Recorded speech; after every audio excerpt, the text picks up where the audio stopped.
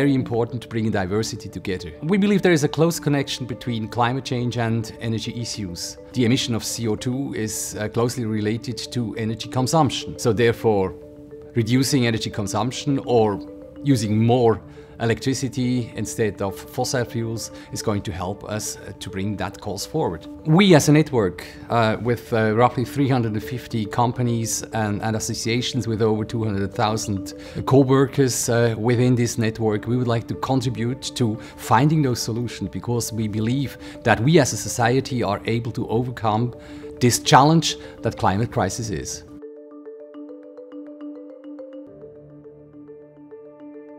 The Energy Lab isn't just about innovation, it's about people.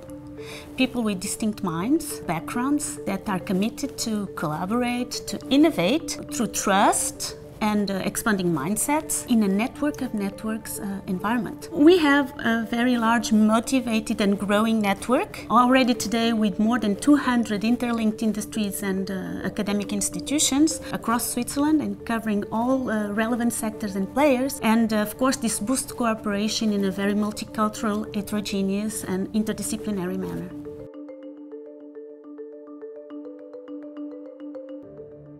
We know that the energy topic is comprehensive, is diverse and is highly relevant for society and economy in general. The Energy Lab, by acting as an open ecosystem, we get involvement of all stakeholders from the early stage, and we allow also the addition of any new partners with the committed desire and expertise.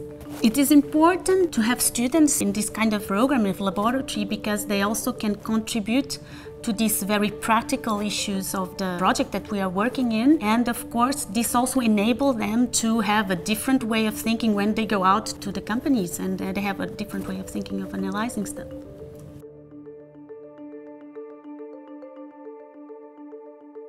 First of all, I believe we want and must base on commercial interests of our players. Only by these solid foundations, players will be willing to bring in their ideas and they will be willing to contribute. We want to extract and spin off energy relevant topics, combine them into system thinking and actually move them over and give them a bridge into collaborative working to bring topics ahead in terms of content and not only remain on the level of nice talking and having good ideas.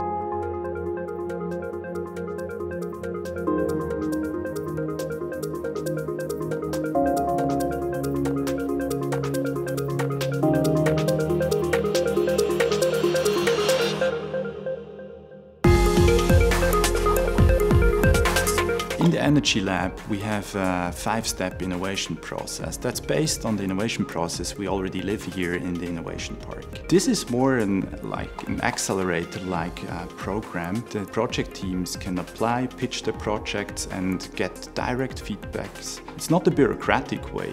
We want to have a continuous work on the projects. The Energy Lab follows a process that is using 3 phases. The first phase is the phase identify. In the identification phase, we collecting basically all the challenges and trying to pick them up and stage them together. After we stick together project teams to enter the second phase, which is the explore phase. During this phase, we are basically doing a problem exploration. In the prototyping phase, we are collecting all the problems gathered from the exploration phase and bringing them together to formulate new ideas. This is done by an iterative process using a lot of prototypes to be built, and then the projects go over and search for another funding.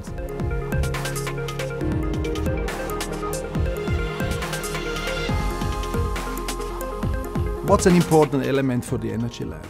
It's also to have inspiring environments to spark creativity. And this is what we have live here at the Nest in IPZ. We have a lot of energy that sparks the creativity to bring in great ideas. Ideation is part of our innovation process. We're using design thinking methods and also leveraging the relationship we're having with people from University of Lucerne. The Energy Lab, we will address the gender equity issue in engineering sciences and different innovation projects, which was very low, by by supporting and having targets to include female participants in our research projects up to like 50%, and we will make sure these female researchers are fully committed to recruit and mentor younger generation in these kind of projects. We will also design communication platforms in blogs or like LinkedIn, which is entitled as WELL, W-E-L-L, Woman in Energy Lab and Life, to support,